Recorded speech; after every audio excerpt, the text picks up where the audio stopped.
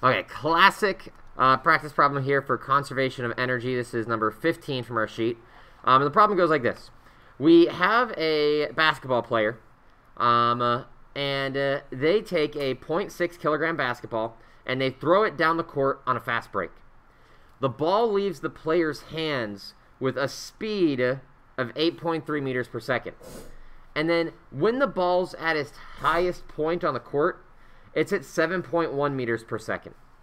If we ignore air resistance and anything that's going to, bleed out energy here, like a non-conservative force, we're going to ignore all of that. If we ignore it all, then how high above the release point is the ball when it's at its maximum height? Now, your first gut for a problem like this might be to go back to what we did earlier in the year and do projectile motion.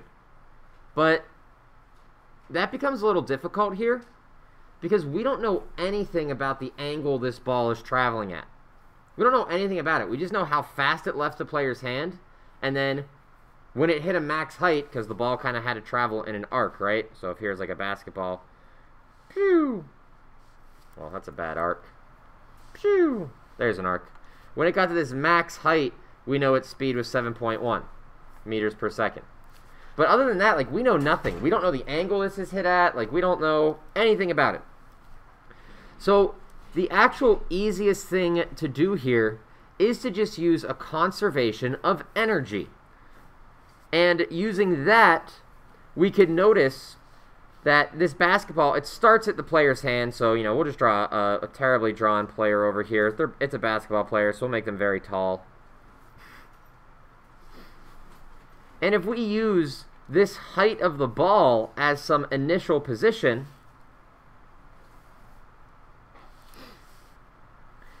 we could use this idea of a reference point to work out our conservation of energy.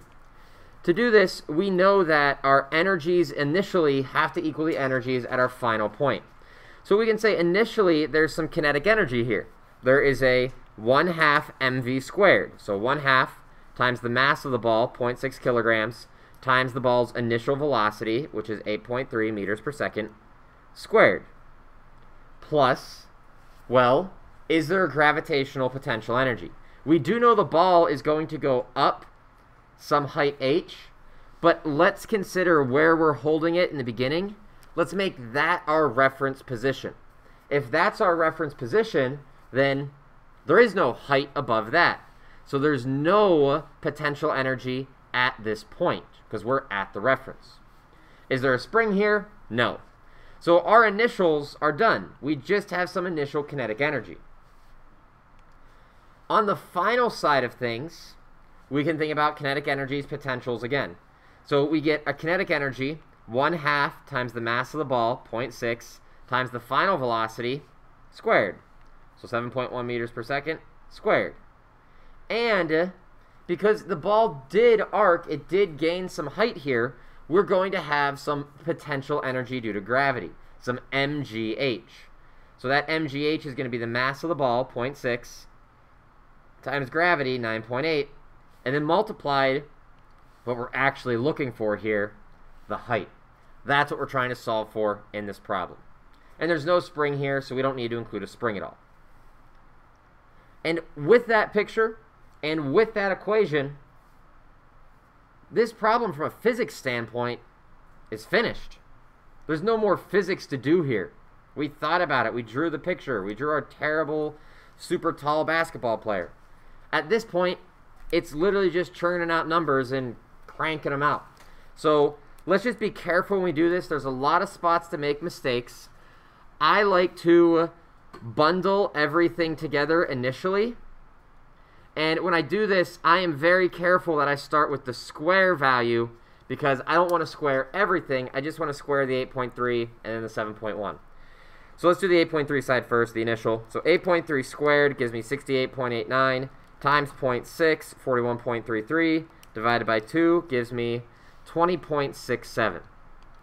So on the left, we get 20.67. And if you wanted units there, these would technically be joules because it's all energy.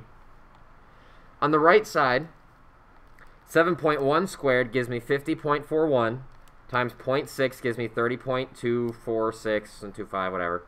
Divided by 2 gives me 15.12. And technically, these are joules as well. Oops. And if we add that, let's put the 0.6 and the 9.8 together. That gives me 5.88 times the height h. If I want to combine terms, the 20.67 and the 15.12, I'm going to subtract 15.12 from each side. So 20.67 minus 15.12 gives me 5.55. And that's going to equal, because this went away, that's going to equal to 5.88 times the height.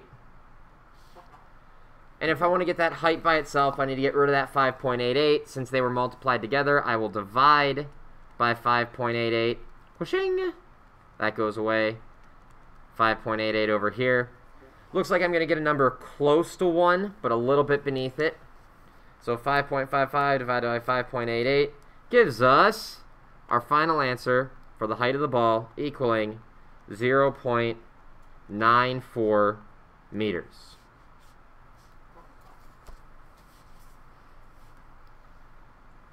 And that's it. We really just drew a picture of our scenario, used our conservation of energy equation, making sure that we only included what we had, kinetic energies for the initial and final, and then for our gravitational potential energies, being very clever on where we called our reference position, having it initially be 0 where that ball initially starts is nice because it got rid of the initial potential energy, and that meant we were only left with the final. And once we did that, the physics was done, and then we just churned out some mathematics. So with that, this conservative force conservation of energy problem is finished. In our next video, we'll take a look at another problem, this time with multiple objects, and then a little bit later on, we'll start actually looking at what happens when we get friction in on these problems. But until then, adios, and take it easy.